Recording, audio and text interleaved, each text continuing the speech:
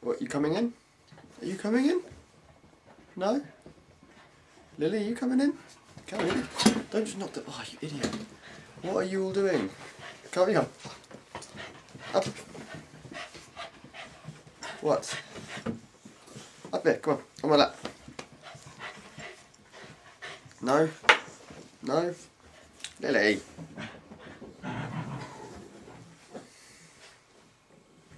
They can't even see it anyway. You can see it's a stupid one's tail. Look at you, idiot. Lulu. Out you get, come on, out. All of you out. Out, out, out, out. Lily, out you get out. Get out. Lily, out. Get out.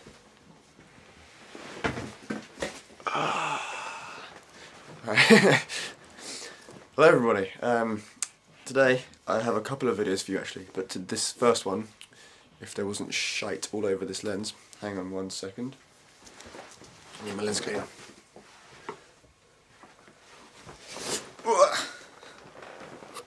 How did it get so muddy? This has not come outside.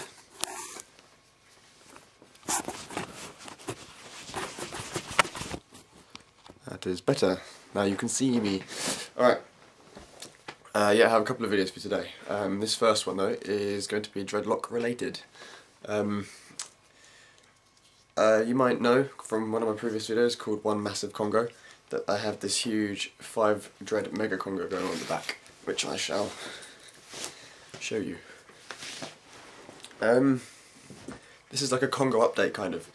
I'm going to show you around my Congos and tell you how long the fully formed dreaded section of the Congo is now, and then in a few months time or in 8 months time, maybe I'll do it every month, maybe I'll do it once every couple of months, and I will tell you the distance that it has grown. So I have my handy dandy measuring tape thing here, and I shall measure the length of the mature formed Congo dread. So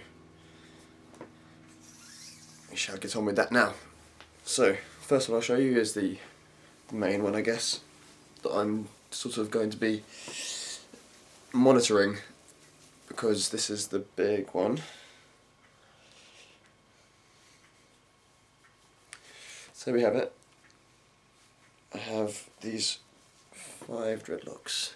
Mine's a bit tacky today because I've just washed it. I've got a new shampoo actually, and this stuff is amazing. My hair smells like Turkish Delight. It's like the best thing in the world.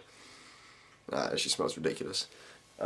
It's Dr. Bronner's again, but it's a rose flavoured one. So you know, like you get rose flavoured Turkish Delights. It smells just like that, and it smells actually ridiculously good. It's so good. Yeah, it's amazing. I had peppermint before that. Peppermint was good, but it makes the peppermint oils kind of gives off your what's it called, like your nerves and stuff, makes it feel that they're cold, so you get like a cold head and your body gets a bit cold when you're in the shower and stuff. But that doesn't matter because it still smells amazing, and it's minty, which is nice. But this one, I definitely recommend this Dr. Bronner's Rose liquid castile soap, whatever you call it. Yeah, it's amazing. It actually smells ridiculous, and it works so well for cleaning dreads, keeping them nice and grippy, I guess. But anyway, here's that dread. So that's it there. You've got 1, 2, 3, 4 and 5, and then down at the base here is this whole section where it is one big dread now. You've got this one here is having a bit of trouble.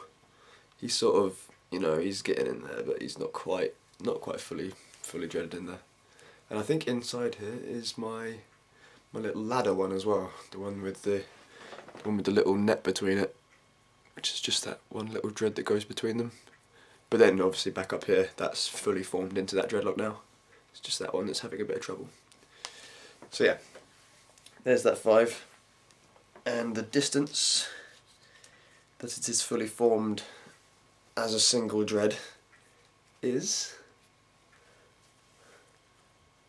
if I can actually find a way to do this properly, so about there. I think that's the furthest point that the that the dread is, you know, from the scalp to the furthest fully dreaded point is about that far. So let me get it out of there. So there we have around 7 centimeters of fully formed dread inside this mega Congo here, which in inches is just short of 3 inches if you measure that way. So yeah, that's that one. It's a good 7 centimeters, so I'll remember that for next time, and then when I come back to it I can tell you how much it has grown over a period of time, and then I can give you a time scale of how quick dreads will grow.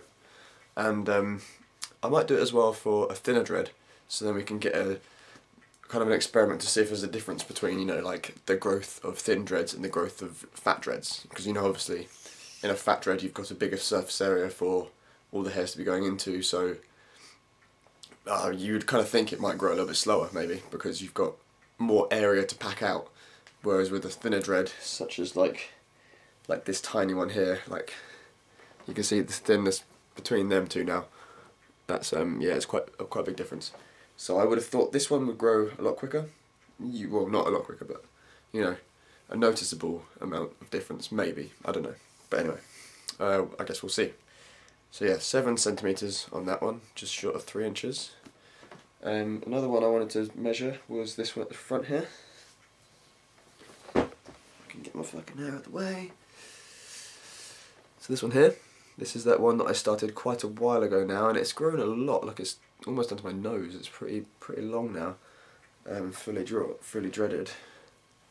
So yeah, we'll measure that. So from the base, right at my scalp, up to the furthest dreaded point is pretty big. About 11.5. So yeah, about there. About 11.5 centimeters of fully dreaded Congo 3 dread mess.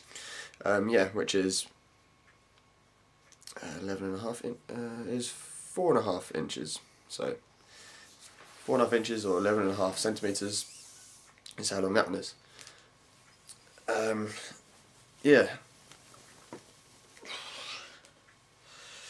Now I need a point where I can measure from on a skinnier dread, where I can measure the growth of that one. So let me think of a good dread to use. I guess a good one to be using would be one with something in it, such as this. No, because that's kind of congoed as well. Okay. I can't think of anyone that would do it. I guess I could use that one, but that's still kind of thick as well, isn't it?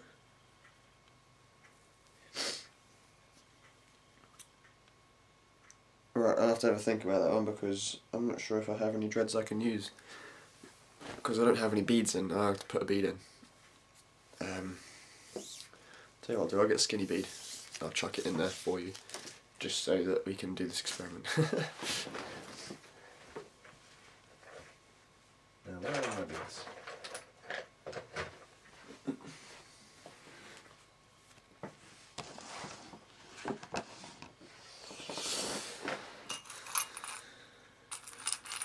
Let's try and find a little skinny bead to put in there. That's what I really have at the moment. I have some more beads outside in the workshop, more of these ones that I'm making, if I don't drop them all over the floor. More of these bone ones that I'm making and stuff. I've got not much bone left actually, the bone's kind of depleting now. I'm pretty much out of bone. But I have a little supply later on that I will be able to get later in the year basically. Maybe closer towards sort of Christmas and stuff like that. So yeah, but I'll try and put, these are little ear stretchers that I made out of bone, about 5 or 6 millimeters ear stretchers. So if I can get this onto a dread, then I can use that as my measuring one. If I even have a thin enough dread now. That's not thin enough. Where's that tiny one I just had?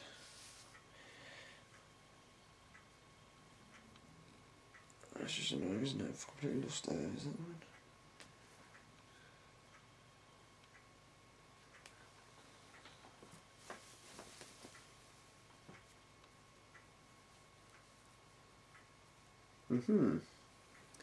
That's the one.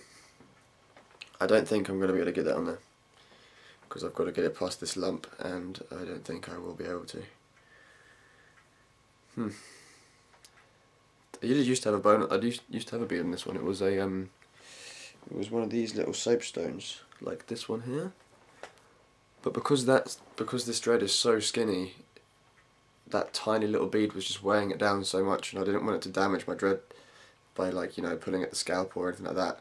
So I ended up pulling it out, and it was quite cool actually, because this end was blunted, and when I pulled the bead off, it must have dislodged a load of hairs or something and made the end all wispy, which was cool, because I kind of wanted to have more wispy ends on my dreads. Yeah, well, I'll yank it through this.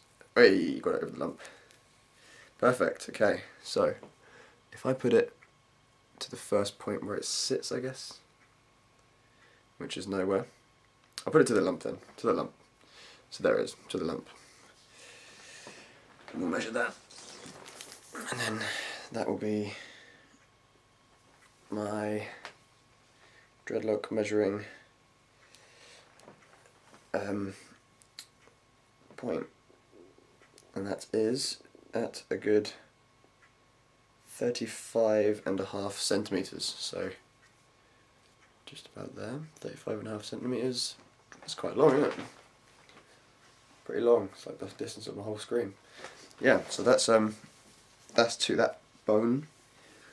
And in a month we will have another recap and see how the growth is. So that's that, guys, anyway. So yeah, cheers, thank you very much. I have other videos on dreadlocks and congos and stuff, so check them out if you want to find out how to do congoing, because there's a few different sort of techniques you can do, and I think I've gone over most of them in a few of my videos. But like that one with the bead over this side, he is congoed with a plait. As you can see, this whole area here is plaited, and you just kind of knot you got the two that come at the end, and then the third one I just kind of back looped it to knot it up. So yeah, there's that technique. I think I might have gone over that a couple of times, and then there's the other techniques of, you know, like passing one through a gap underneath something else, or there's, you know, like leaving it for a while, don't separate them, and find out which ones want to congo, and then, you know, leave them to do their own thing, really, which is exactly what I've done with this 5 dread congo at the back. I've literally I just hadn't separated for a while, realised they were trying to go together. They were, you know, like these two had been trying to congo for ages, and all of a sudden it dragged this one in, which also dragged that one in, and then this little one here, he's just sort of, you know, he's just sitting in there trying to join in, but I'm not quite getting there. So I'm not sure yet whether I'll pull him out or something. But yeah, that's that. And I think this one here at the front, I think 2 were congoing, and the other one I passed through the middle, and that's how that one became. So I've done all 3, and they've all worked. So yeah. Yeah, check out those videos if you want, or you've probably just got the information from this one now, because I was chatting a lot. Yeah, so I think that's kind of it for this one, and I'll come back next time with the revised measurements. Alright guys, see you later, bye.